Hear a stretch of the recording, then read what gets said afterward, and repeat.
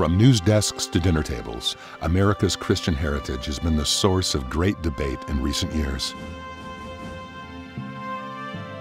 Is America still a Christian nation? Why does America's heritage even matter? Join historian David Barton as he traces America's history back to the source in Building on the American Heritage, the second installment of his popular American Heritage series.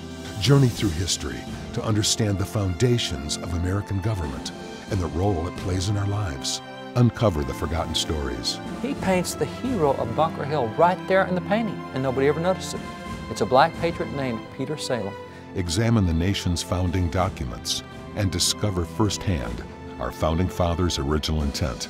So you're saying not only were these guys men of faith, but even the Bible itself made its way into the Constitution? Oh yeah. John Adams, Alexander Hamilton, George Washington, they point to Jeremiah 17:9 as the basis of separation of powers. Explore the morals and values America was built on centuries ago.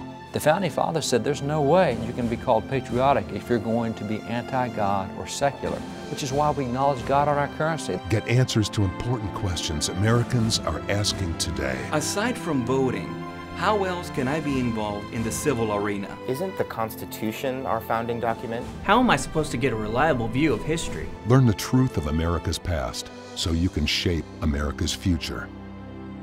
Building on the American Heritage.